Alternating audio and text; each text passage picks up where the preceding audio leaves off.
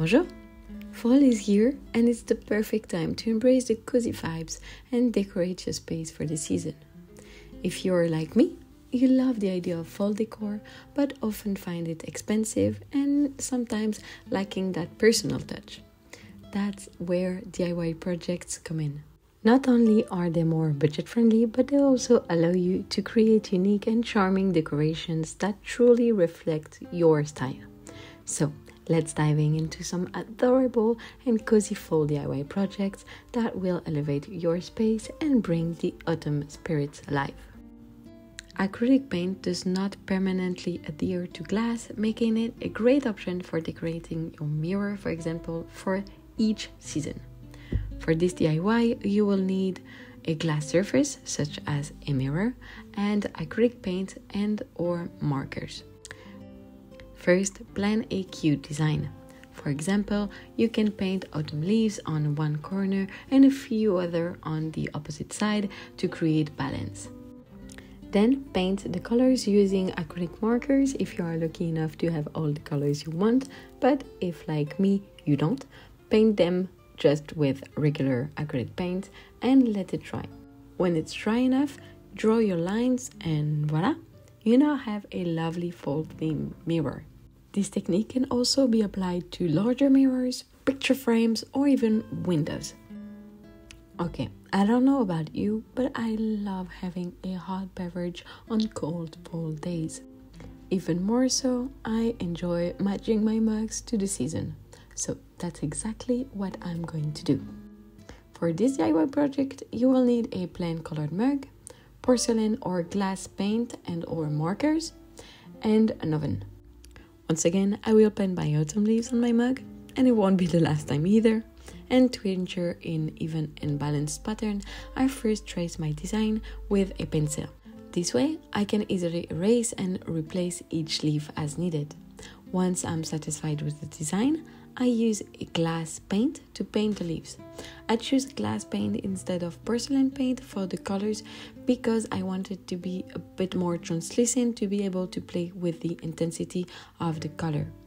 I make sure also to make the strokes that go from the top to the bottom of each leaf to create beautiful and natural looking lines. If you make a mistake, don't worry, you can simply wipe it off. Or if it's already too dry, you can wash it off with water simply. The paint is only permanent after you cook it, so you have time, do not worry. After finishing all the leaves, wait for the paint to dry a bit, then use a porcelain marker to draw the lines. If you don't have markers, just use a thin brush, but marker will make your line a bit more precise. After that, you will need to wait for 24 hours. I know it's long, but just be patient. You need the paint to be all the way dry before you cook it. After 24 hours, you can just cook it at 160 degrees Celsius for 40 minutes. Please note that the specific instruction for your paint may vary, so be sure to follow your specific instructions. And voila, you now have a lovely fall mug that you can put in the dishwasher and still look fabulous. I mean, look at that. The next DIY is one of the best seasonal decor in my opinion, and it is the wreath. I'm sorry if I don't pronounce it correctly, I just don't know how to pronounce it. So yeah, you can mock me in the comment if I do not pronounce it correctly.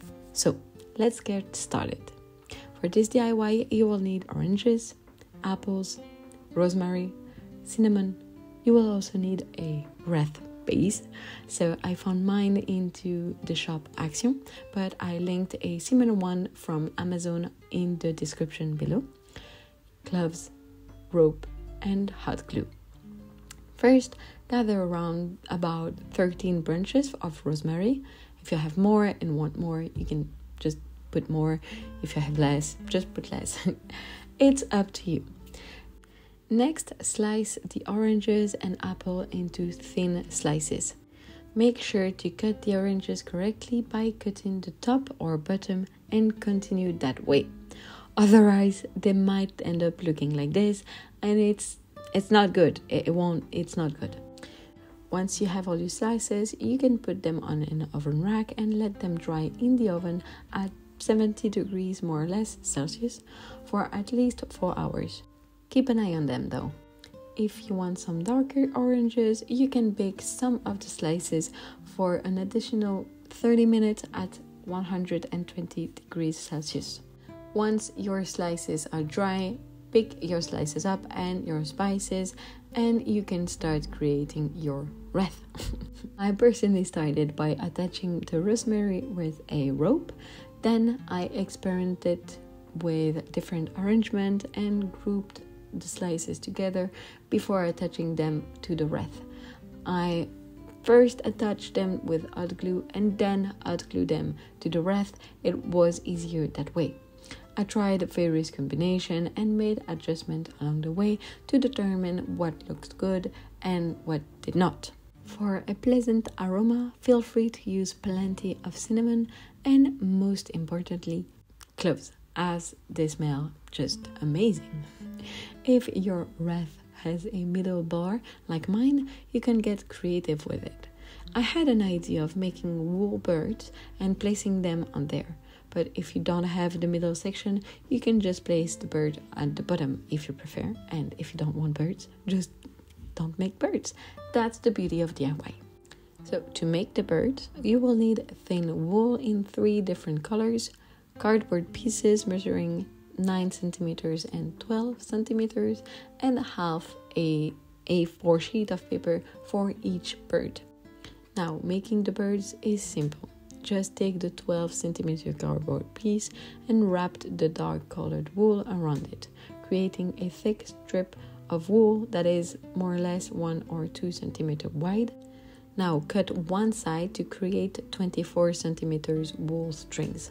Repeat the process with the light colored using the 9 centimeters cardboard piece and again with a mix of color with the 9 centimeters cardboard piece as well. Okay, since it's way easier to show you how to make them than to explain it, I'll just leave it there and you can create the birds following the steps I show you here.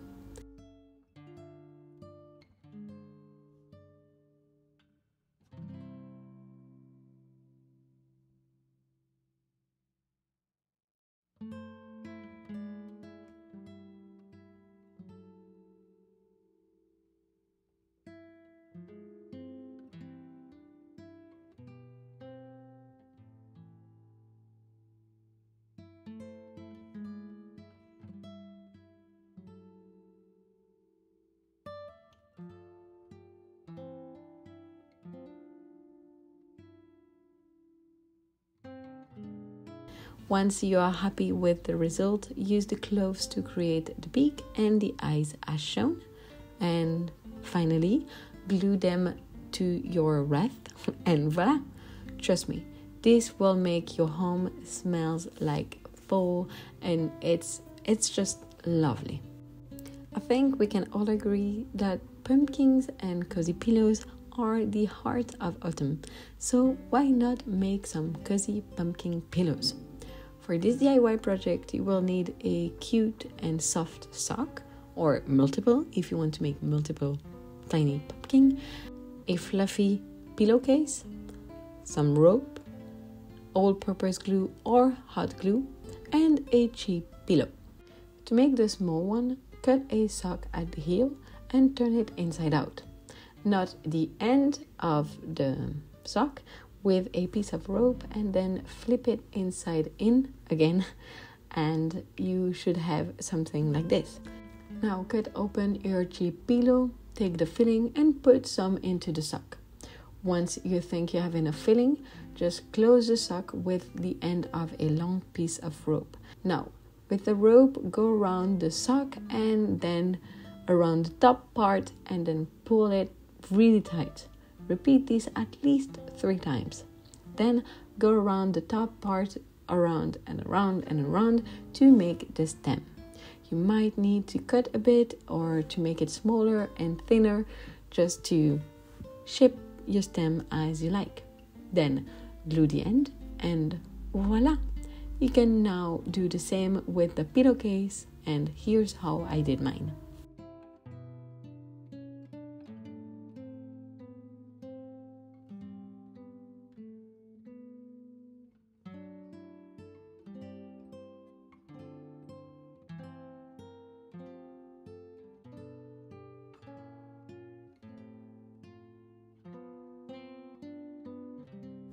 Okay, you cannot say that this is not cozy, fall, autumny, and super cute. I love it. Okay, so as I mentioned before, cozy pillows are an essential part of a good fall season. So let's make a special pillow just for this time of year. For this DIY, you will need a fall colored pillowcase, a pencil, a white acrylic marker or white acrylic paint. It's just way easier with a marker. A pillow to put into the pillowcase, baking sheet, and an iron. It's really hard to say this word. So, place a board or a piece of cardboard inside your pillowcase to provide a smoother surface for drawing. Use a pencil to trace the desired design onto the pillowcase. In my case, I will paint, well, you guessed it, autumn leaves. This step allows you to experiment with different placement and easily make changes if needed. Once you have the layout finalized, use the acrylic marker to trace over your pencil lines. I recommend retracing the design a second time to make it more prominent. Now it's time to set the design into the fabric. Simply place a sheet of baking paper inside the pillowcase and on top of the design. Then iron the pillowcase on medium heat for 10 minutes or high heat for 3 to 5 minutes. Afterward, you should be able to wash the pillowcase without any issues. I absolutely adore this simple yet incredibly cute DIY project, and I think it's one of my favorites so far. Okay, let's continue. One essential element in my space is my computer setup, but currently it does not have an autumnal look. So, changing the wallpaper and screensaver on my computer screen is an easy way to make it look stunning. You can find my Mac, iPhone, and iPad wallpapers and setups on my Etsy shop, and I will link them into the description below. It helps me a lot if you just consider buying them. However, my keyboard still has a summery vibe. Even though it looks great, I still want to change that into autumnal vibe. So, for this project, you will need keycaps for your keyboard, a primer spray paint that I don't have that, but I'll explain, regular spray paint, a top coat spray paint, and a white acrylic marker. First, choose which key you want to customize and how. I found it helpful to take a picture of my keyboard and try out different layouts before setting on my favorite. Since we will be painting the keycaps, it's important to mark them so we know which one they are after we painted them. So I marked the inside of each keycap with a pencil for this purpose. Now it's time to paint. I initially followed the advice of my spray paint seller and skipped the primer, but that was a mistake, so please do use a primer. If you are interested, I have included the reference of each colors I used on the screen and in the description below. Make sure when you paint to spray paint all the sides of the keycaps evenly and clean your spray caps after you use them to ensure you can use them again. Now let the keycaps dry in a dry and warm environment for, at least 24 hours. Again, it's just too long. But once your keycaps are dry, you can use your acrylic markers and write on them indicating which keys is which. You could skip this step, but it will be way harder to use your keyboards if you skip it. So now let the marker completely dry, and then you can spray a few and multiple thin layer of top coat. And this is where I made the mistake by not priming mine. I had to redo 6 of my keycaps because the paint just went crazy. I have no other words. Okay, now it is dry. You can just replace them on your keyboard and have a lovely autumny keyboard. Please, please, please do not skip the top coat part because it is the most important part if you want your keyboard to last in time. And if you use your keyboard a lot, I will suggest you to sometimes redo a layer of top coat just to ensure it stays perfect. Of course, I hope I don't have to precise that you don't paint your keyboard, but only keycaps. Do not paint on the keyboard directly. And ta-da! You now have a super cute workspace that is as autumnal as the rest of your house and heart. Thank you for watching this video until the end. I hope you got inspired to make your own space cozy and charming for the season. Don't forget to check the description and tell me which DIY is your favorite and which ones you are going to make. Remember, adding your personal touch to your home decor is special. So grab your craft supplies and embrace the autumn spirit and let your creativity shine. Happy crafting and enjoy the beautiful season.